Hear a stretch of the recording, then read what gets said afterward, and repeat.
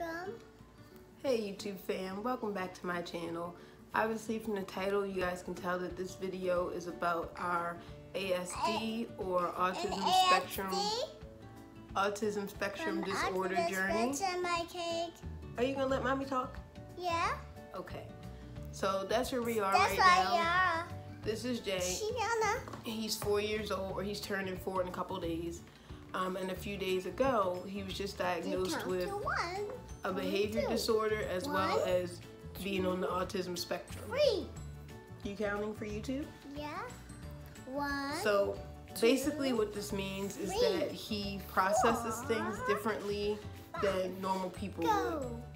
And it's also characterized by other characteristics such as, I think the typical things are like sensory issues, hand flapping, lack of eye contact. He doesn't display. Hi, my channel. Welcome to my channel. Nice. You got a channel? Yeah, I got a channel today. What's it called? It's a castle and something like Okay. a cake. So he doesn't display all of the symptoms, but he does have like lack of eye contact unless he's initiating the conversation. He has sensory issues with his feet, and more recently, I would say within the last couple of years, he's been having a water sensory issue where he doesn't want water like splashed on him, and he really wants to control the interaction with the water. So I'm not gonna say it's easy. It's not easy. It hasn't been easy. He was delayed on a lot of things like speech. He didn't start speaking until he was almost 3. He didn't start walking till he was almost 2. So every leg of the journey has kind of been like meeting him where he is and kind of like basically accommodating him for the last 4 years of his life until who knows when. I don't want to use the word reverse, but through behavior interventions and speech language therapy, we can teach him to be more flexible and less rigid, and obviously correct the behaviors that are difficult for us in everyday life. He's a very routine guy. He prefers to stick to the same schedule every day, which is another typical trait of someone that's on a spectrum disorder. They don't have a lot of flexibility, and not sticking to a certain schedule typically leads to meltdowns, breakdowns, crying fits, things like that. So I've been trying to teach him that you don't have to cry when you don't like or understand something, that we can use our words. So all that is things that we're learning in behavior therapy. Do you need a hug? So like I said, obviously this is not something that's easy, but I just wanted to make a quick video just kind of being open and honest about something that is going on and is a really big part of our lives. I have an older daughter. She's 10 years old. She is not on the spectrum. Everything was pretty textbook with her as far as from birth to age 10. So this is just a new experience for everyone, for me, his father, his sister. We are going to meet with a social worker to see what kind of resources are available to us to help us better explain to his sister what's going on and to help her be able to interact with him better. Sibling rivalry is just something that's to be expected.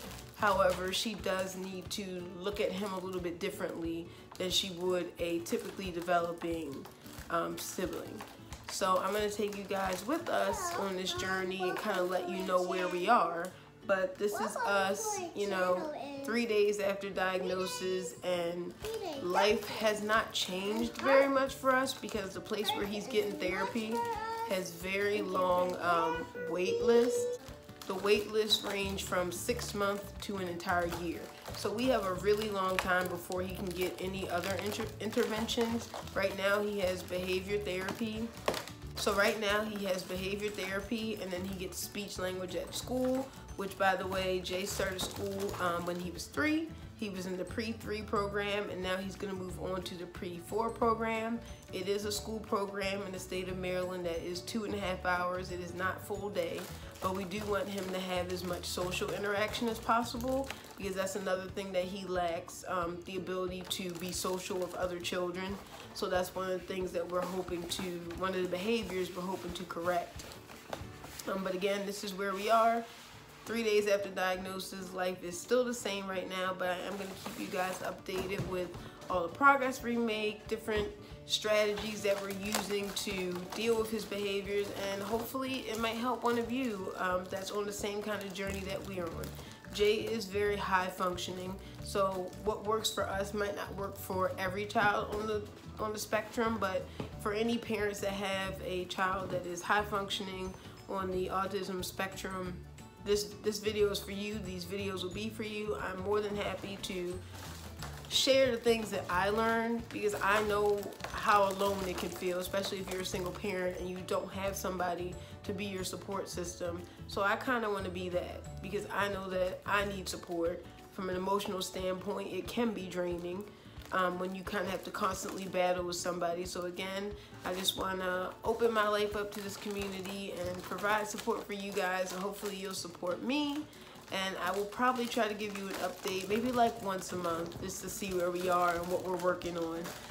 As always, thank you guys so much for watching. We'll see you in my next one. Hey, you want to come say bye? Yeah. Okay, say bye. Bye.